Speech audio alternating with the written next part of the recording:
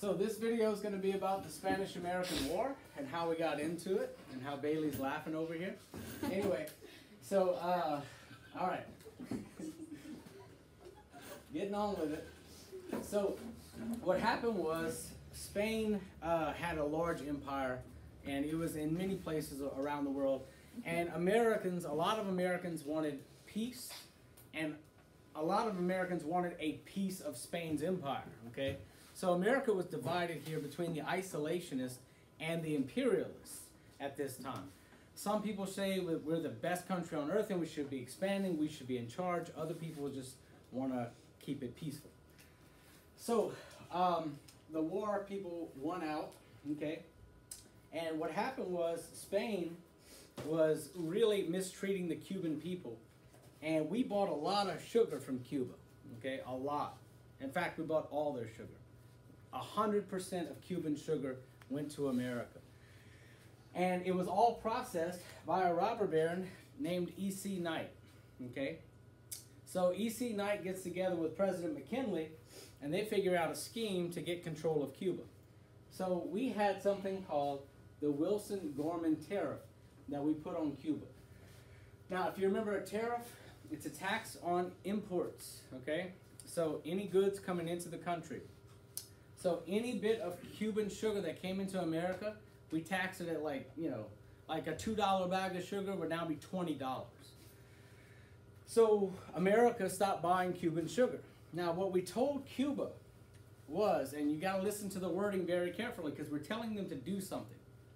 We said, so long as Spain is in charge of Cuba, the Wilson-Gorman Tariff will remain in effect. We were their only customer. When we put this tariff into effect, nobody bought sugar from them, and it collapsed their entire economy. We were telling Cuba it's time to rebel, okay? So the Cubans do.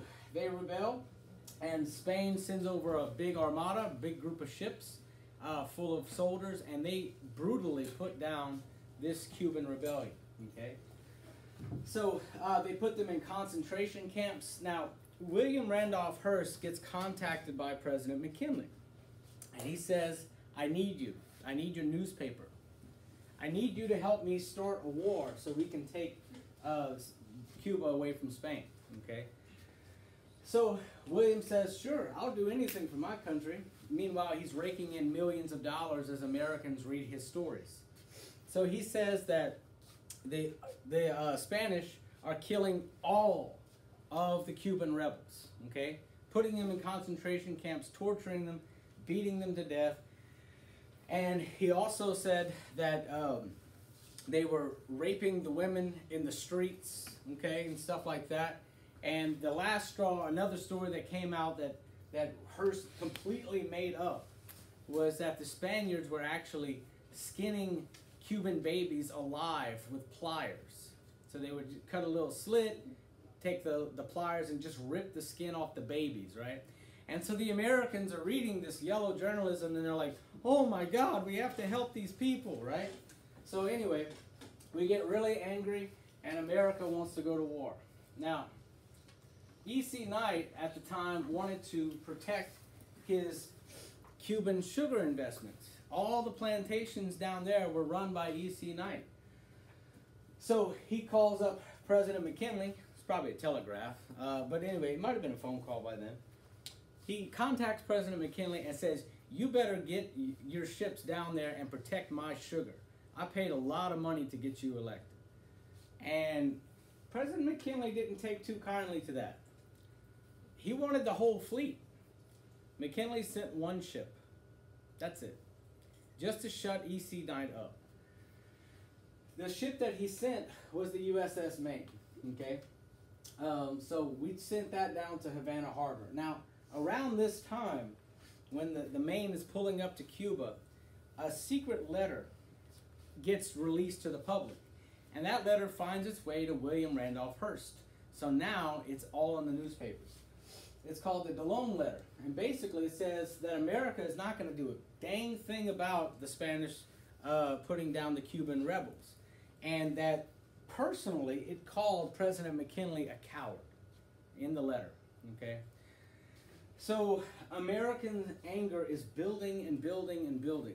Now, late one night, while the battleship Maine is in Havana Harbor protecting the sugar investments of E.C. Knight, it blows up, sky high, okay?